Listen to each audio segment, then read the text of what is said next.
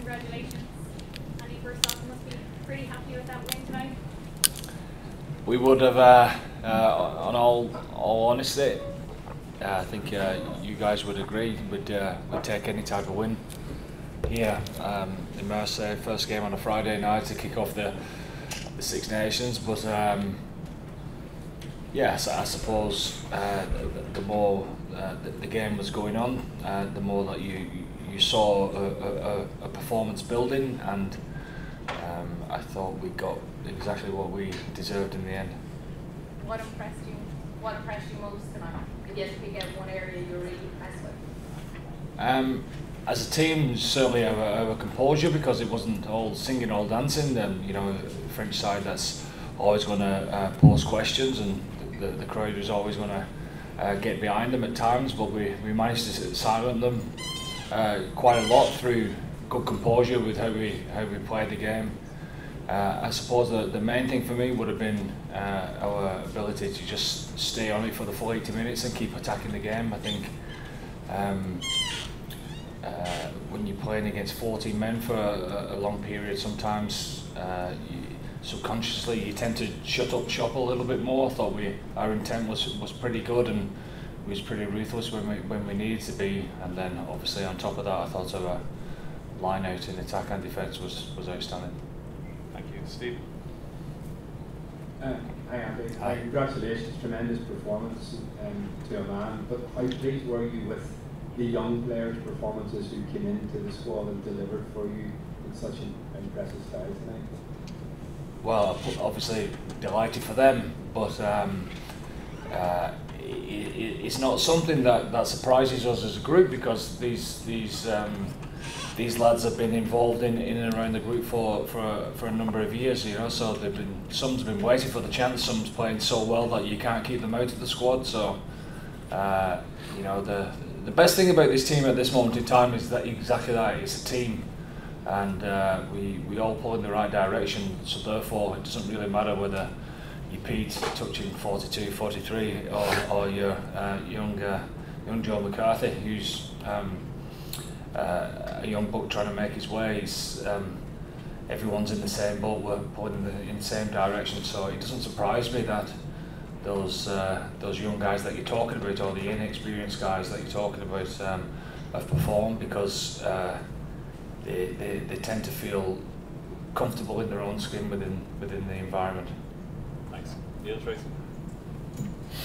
Hi Andy, how impressed were you with the reaction to conceding the second try in particular, where obviously you lost Pete to the bin as well, but you came back up, and by the time Pete had come back on, you got that last try, or the fourth try, and turned 7 points into 14 again, and just kept them at arm's length. It's something, as you've heard us talking about over the last couple of years, something that we continue to work hard on, and making sure that we don't get too ahead of ourselves, or we don't get too down on ourselves. I thought we was excellent in that regard, albeit probably a 10-minute period before half time, where, you know, there was a knock-on effect from a couple of penalties that were given away, and we lost our way a little bit start of the second half, whether it was our fault or not, in regards to a couple of penalties that didn't go our way. It was a 5 or 6 minute period, but all in all, I thought we was really good. Even the players talked about at half time and after the match that the composure was great, and able to get onto the next moment and keep on building our game. So I don't think we became too phased, albeit it wasn't perfect. Thanks. Last couple of questions in this section. Kieran and then Cian Tracy. Live section. Right, Peter, a special night for Joe McCarthy, man the match of the Six Nations debut. Just what impressed you most about his performance? I think it comes back to, again, he had some great moments in the game, and then, you know, the moments that you need to get rid of, he did that, you know what I mean, moved on from, you know, he had a penalty in the second half, you know, just got on with the game and continue to get better and better, and you know, that's something we have to hang our hat on at the moment, and you know, you saw it from young guys and old guys alike, you know, just playing the game, and I thought he was outstanding tonight. Thanks. Keane Tracy and then Derek, and then we'll close off this section. You're going to have to wear Derek. He's itching now. Pete, congrats. In terms of wins that you've had in your career, where does that rank Captain of Ireland to you? I don't think it gets any better, really. You know, the stress of the last couple of days, I'd have given the whole lot up for a win tonight away from home. First game up Friday night in Marseille in the Velodrome. I'd have been a happy man packing the whole lot in tomorrow morning if you'd given me the chance to take a win. And you know, trying to say something? No. Right? You're going to pack it all in? No, I'm not.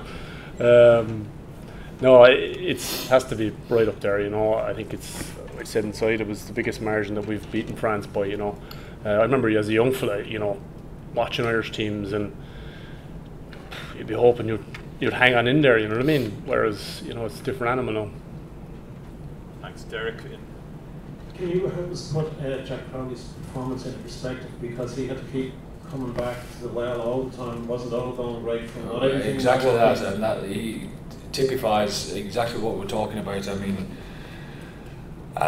there's no doubt that a young kid who played in a position like Jackie is at 10 with the responsibility of that, but then obviously all week, and rightly so, everyone's talking about how we're going to deal with not having Johnny at the helm, etc. And Jack's going to be the one that has the first shot at filling the shoes.